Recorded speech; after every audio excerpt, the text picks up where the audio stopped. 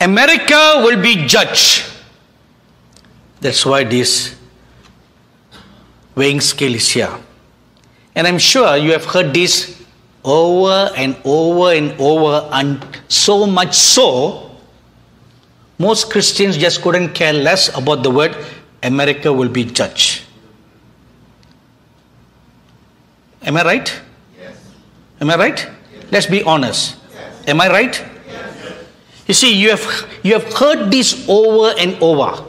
Even I myself have stood here and in several other conferences in the US and have said the same thing.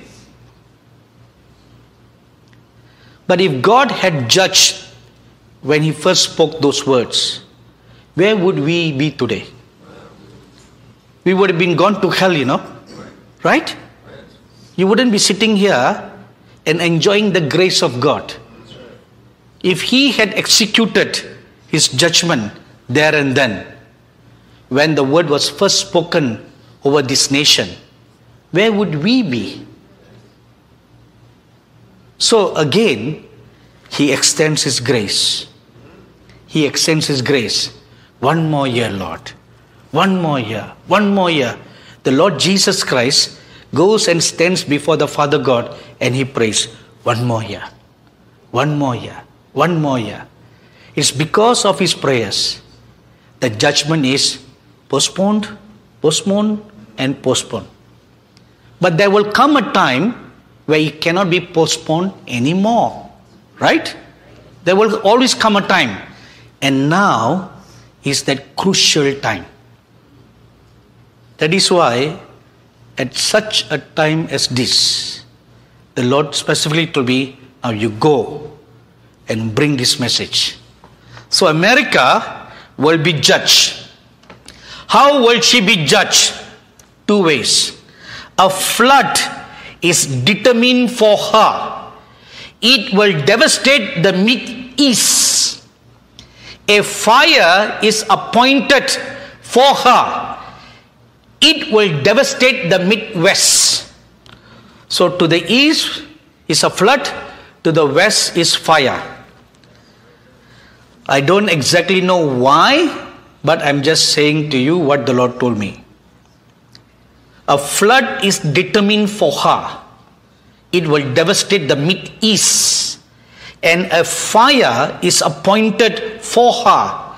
It will devastate the Midwest.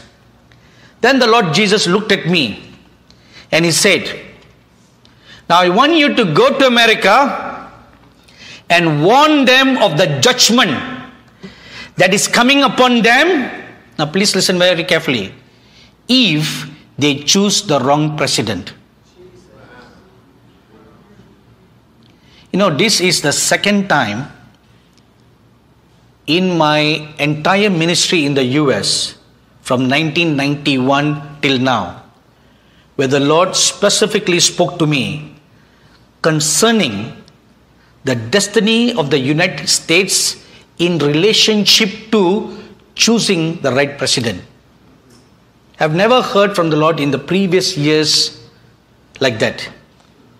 So, He said, go and warn them of the judgment that will come upon them if they choose the wrong president.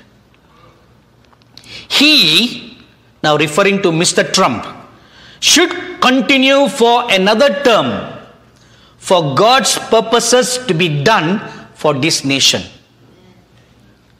Which means God is extending His grace towards the United States of America for one more time. One more time. Sometimes you cannot see what is taking place behind the scene. We look at a person's external acts and then we want to hurl stones at him, throw all kinds of brickbats. This is a good for nothing president. This is not nonsense president. During a recent online study that we were doing, I felt a stirring one day. And I made an appeal to all the students who were on our class. I said I called for a 21-day Daniel fast for the US elections, which should have begun from the 12th of October, and 21 days will last right up to a day before the US election, November 2. It will last that long. So I said, I feel a great stirring in my spirit. This nation is at a crossroad, and you should not vote for the wrong guy. So wrong guy should not come to office. If a wrong guy comes to office, then this nation is doomed. You're doomed for good. No more salvation. So I felt a great stirring in my spirit. And I made this announcement. After I made this announcement, I think a day or two later, one of the students, he blasted me. He wrote me a mail and he blasted me. Say, what in the world do you know about all the mess that Mr. Trump is doing? How can you support this man? How can you, he went on rattling. He has taken away this, that, all that.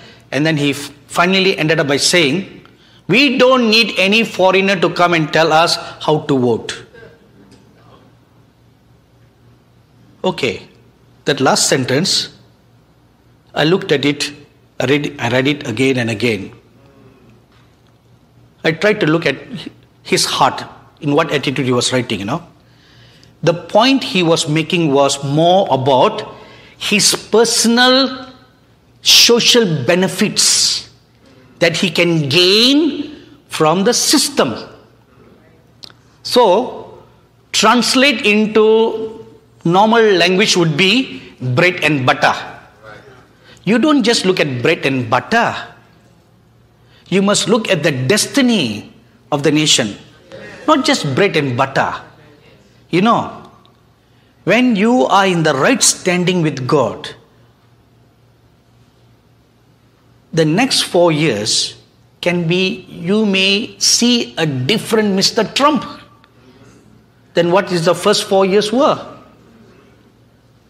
And I tell you one truth, I've never seen any president of any nation so badly insulted, so badly trashed like Mr. Trump of the US.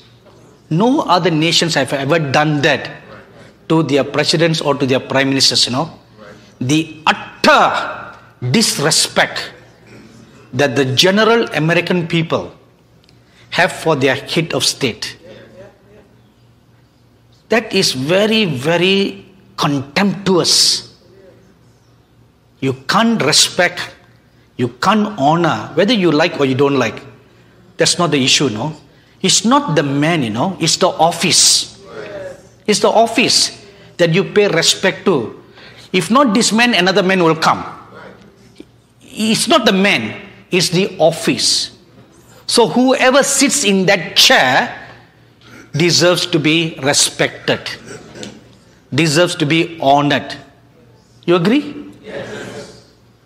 I feel very, very saddened, when I read in the media how much they're bashing him left and right until he's the what? It's the media. Yeah, the media. That is why you need godly media. Amen. See, I cannot cite anything. I don't want to make any personal comment. That's not my place. So I will just stick to. Now, I'm not here to answer the brother's letter. I'm not here to tell you how to vote. I'm here to tell you what God thinks. That's my job. To reveal to you the mind of the Lord. To reveal to you the will of the Lord. That's my job. Then you decide. In 1992, when I came to the US a second time, or maybe it's 91, I was interviewed by a Christian TV station in Chicago. So at the end of the interview, the person who was interviewing me asked me a question. So this is your first visit to our country. What do you think about our country? I looked at him and I said, my opinions don't matter. But let me tell you how God sees America. And I gave him the word of the Lord, how God sees America. See, my personal opinion doesn't matter, I may like today, I may not like tomorrow. So a man's opinions cannot be trusted. They cannot be trusted. When I first came to America, Americans like to use the word, oh, I love you. Oh, I love you. In the East, the word love is very strong word. When we say, I love you, it means I will die for you. So when I saw all this, I thought, oh my God, these people are willing to die for me. Why? Why do they love me so much? So these thoughts were going on in my mind now. Oh my God, look at these Americans. What great love. I love you. I love you. Then I saw them calling their dog, oh doggy, I love you. Okay. Then I began to put on the scale. They love me and they love the dog. So am I equal to the dog? Then it began to make me wonder the concept of love that you use. And then I found, actually what you really mean is, I like you. When you say, I love you, you mean, I like you. See? So I like you today, I don't like you tomorrow. So I love you today, I don't love you tomorrow. This is human heart. Amen? Human heart that fluctuates like a seesaw. But God's opinions does not change. It is more important to know what God thinks than what a person thinks. So, Mr. Trump should continue for another term for God's purposes to be done for this nation. Which means they are not finished yet. God wants to give you another 4 years of grace. 4 years to restart something. Restart. It's a restart. So this first 4 years was just following the ground. Following the ground. So the next 4 years will be for the seeds to germinate, for the shoots to come, and for flowers to come, and for fruits to come, and the tree to blossom and grow. And you will be once more be a respected nation. A nation that's looked up. Presently, I'm sad to say this. I'm sorry to say this. No nation in the world respects America. The high reputation that America once had is at all-time low. It's not because of Mr. Trump. Not because of him. It's a system that has accumulated like dust, Dust gathers dust, accumulated to where we are today. But the purposes of God for this nation is not over yet. And so the first part of the word I received on Yom Kippur. Then on the 5th of October, as I was studying the book of Daniel in chapter 11, suddenly I saw a vision. And the Lord began to speak to me about the United States again. And he said, 3 powerful prince angels are stationed with President Trump. Just like the angels stood with King Darius to strengthen him. You read that in Daniel chapter 11 verse 1. This angel who stood with King Darius, now King Darius is not a Christian. He's not even a Jew. He's a Gentile. A Persian king. But God's prince angel was appointed to stand with him, to guard him and protect him. In the similar manner, 3 three powerful prince angels are stationed with President Trump. And they will strengthen him and he will triumph. So what exactly that word triumph means, I don't know. It can mean he will be re-elected. It can also mean he will overcome all the brickbats that were thrown at him. He will triumph. So I don't want to add in my own opinion or commentary there. And the Lord Jesus said this, I love him. He is my servant. And when the Lord Jesus spoke that, I saw tears coming down his eyes. He said, I love him. He is my servant. He will fulfill my will for this nation as well as for Israel.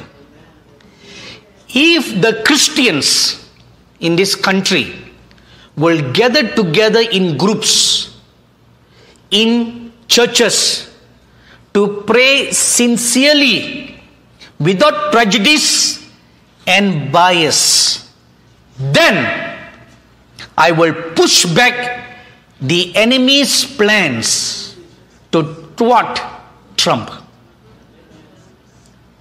Right now, all hell has been released against Mr. Trump. That is why even the good media who are supporting him suddenly turned violent. Suddenly have turned against him. It is all the work of the enemy. How can they suddenly change? Nobody suddenly changes, It's the work of the enemy. So what does this tell us? Prayers for the president has gone way down. Way down.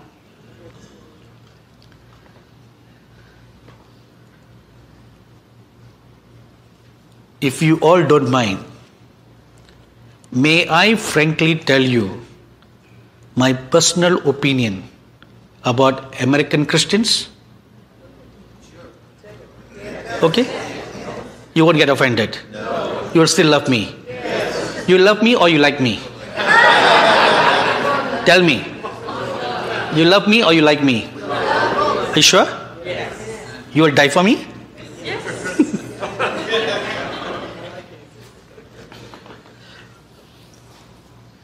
American Christians don't really care. They don't really care for another. Now, I don't mean each and every American, no. Generally. Okay, generally. They don't care. Why? They are self-centered. Very self-centered. So this is general. Now when you look at the Christians, they are no better either. How much? Now you tell me honestly, okay? How many of you sincerely pray, stand in the gap and pray for your great nation?